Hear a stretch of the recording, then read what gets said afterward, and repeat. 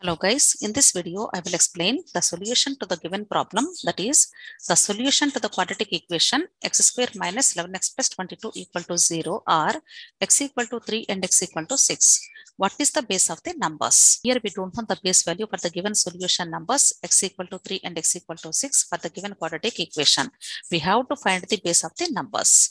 To find the base of the numbers, let us assume that these two are in decimal number system and check whether these two are exact solutions for the given quadratic equation or not.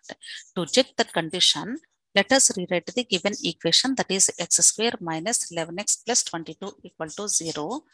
It should be taken as equation number 1 and find the solutions for this quadratic equation using the formula x equal to minus b plus or minus square root of b square minus 4ac by 2a, where ABC for the quadratic equation are a equal to the quotient value of x square, that is 1, and b equal to the quotient value of x, that is minus 11, c equal to the constant value 22. Now substitute ABC values in this equation to find the solutions. Minus into minus plus, then it becomes a plus 11.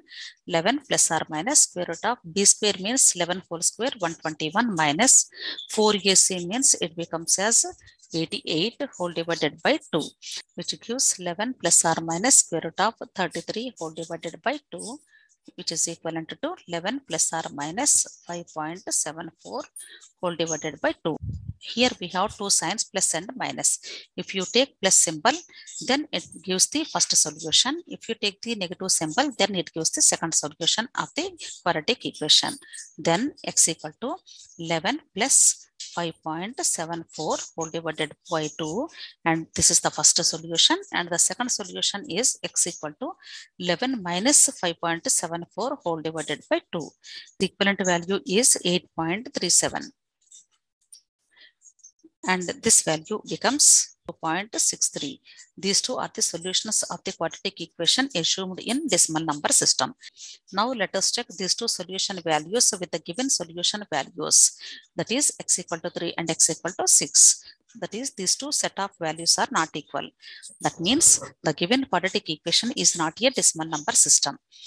Now let us come to the solution of the given numbers and assume that these two are also in decimal number system, and find the equivalent quadratic equation with these two solution values by taking the solutions as factors and multiply them and equal to 0. Then it becomes as x minus 3, this is the first term for the first solution number, is multiplying with the second term, that is x minus 6, which is equal to 0. Then multiply these two terms to get the quadratic equation. Then it becomes x square minus 9x plus 18 equal to 0. This is the second equation. Now we should equate one and two equations. Then it gives x square minus 11x plus 22 with the base b equal to x square minus 9x plus 18 with base 10. Now we should compare these two quadratic equations with corresponding base values. To compare these two equations, let us compare the quotient values of x terms and constant terms.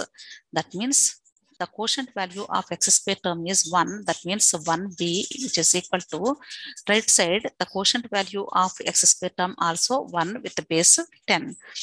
To convert any number system into a decimal number system, take the weights of the digits and then multiply with the corresponding quotient values, then add. Here only we have one digit, so that its equivalent value is 1 into b power 0, which is equal to 1 with the base 10. It becomes 1 equal to 1. That means in both number systems 1 equal to 1. Next, compare the x terms on both sides. Then it becomes minus 11 with the base b equal to minus 9 with the base 10. Minus minus cancel each other on both sides. Then it becomes 11 with the base b equal to 9 with the base 10. To convert any number system, take the weights of the digits and then multiply with the corresponding quotients, then sum up. This gives rise to 1 into b power 1 plus 1 into b power 0, which is equal to 9. Its equivalent value is b plus 1 equal to 9. Then it gives b equal to 8. This is the base value of the given solution numbers. Now take the constant values, that is 22 with base b equal to 18 with base 10. To convert any number system into this one, take the weights 0 and 1 and then multiply with the corresponding quotient values. 2 into b power 1 plus 2 into b power 0 equal to 18, which gives 2b plus 2 equal to 18, which gives rise to 2b equal to 16, then b equal to 8. This is the base of the given numbers. So from any comparison, we can find the base of the given numbers.